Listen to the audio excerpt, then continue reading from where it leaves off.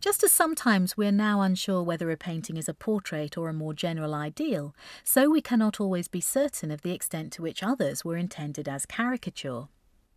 Quentin Massys painted these two panels in about 1513. Connected by the same ledge, they appear to be portraits, reunited here for the first time in centuries.